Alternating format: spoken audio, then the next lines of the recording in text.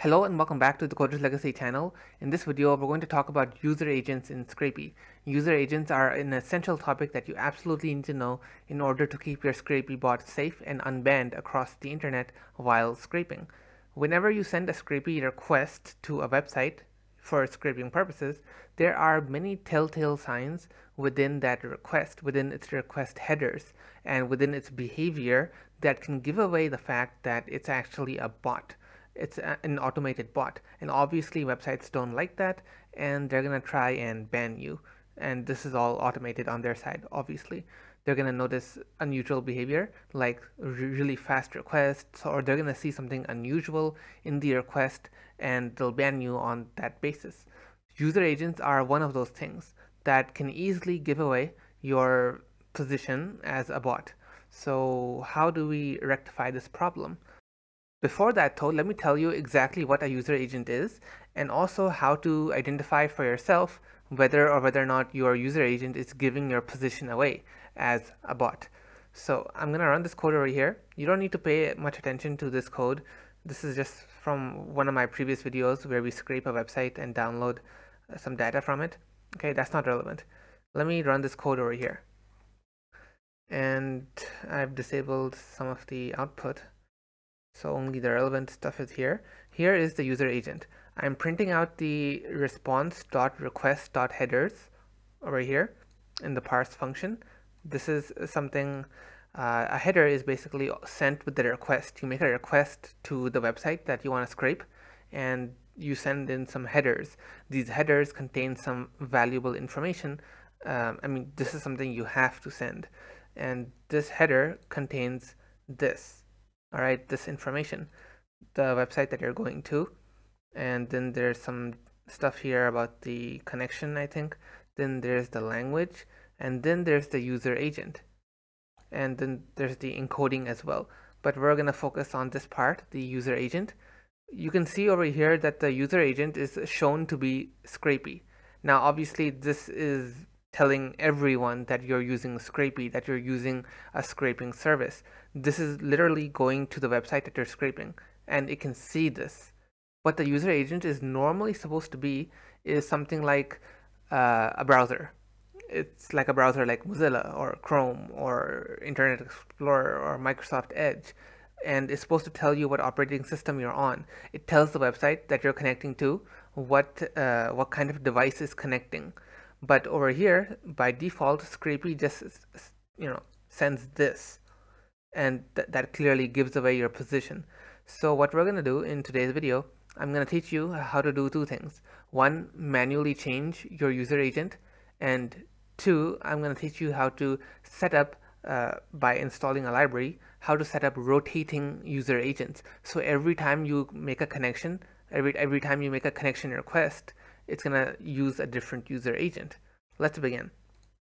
Okay, so the first thing that we'll do is change the user agent manually.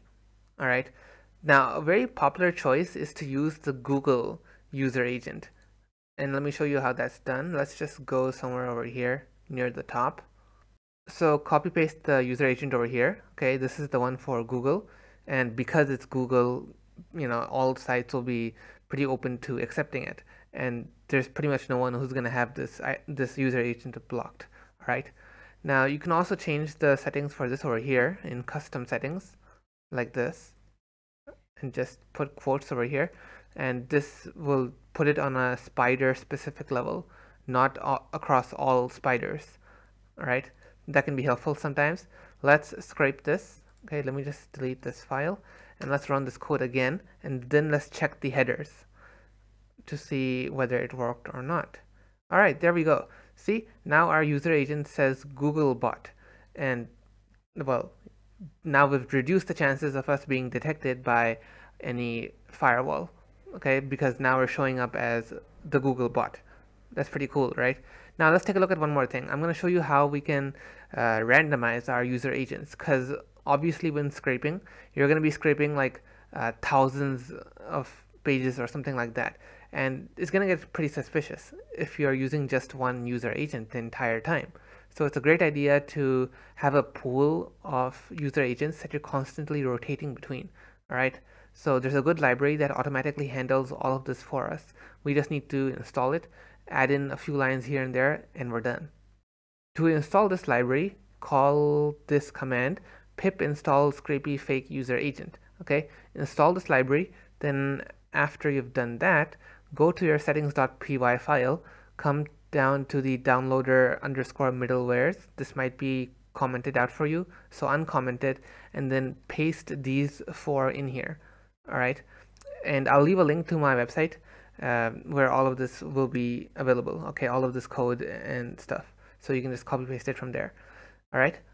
Okay, so what's going on here? Basically, first we disabled the default user agent middleware, which Scrapy provides, and we disabled the retry middleware, and then we enabled the two middlewares which this library uses, because it's using a random user agent middleware that generates a new unique user agent for us each time.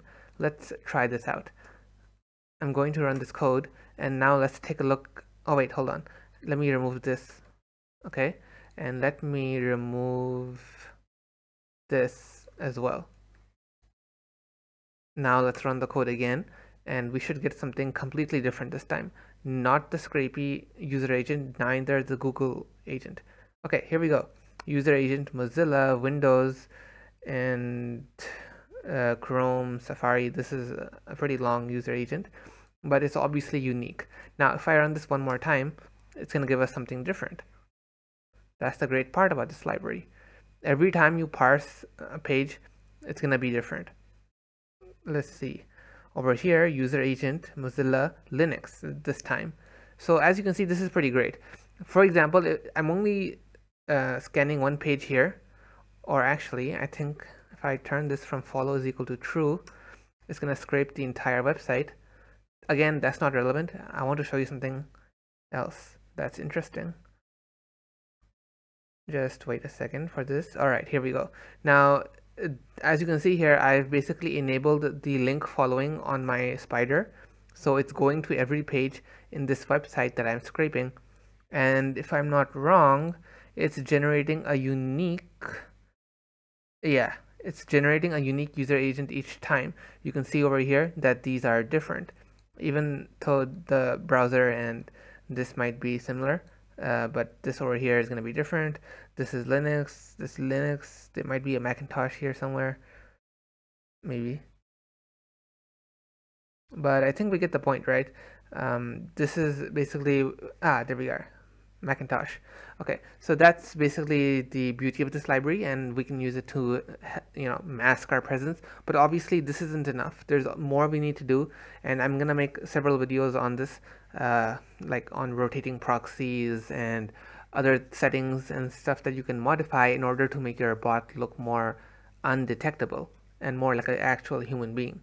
So do watch those videos. Okay, subscribe to the channel. I'll leave all relevant links down in the description below. All right, but do subscribe to the channel to stay notified for new content. And if you have any good suggestions, then do leave them down in the comment section below. All right, see you guys in the next video.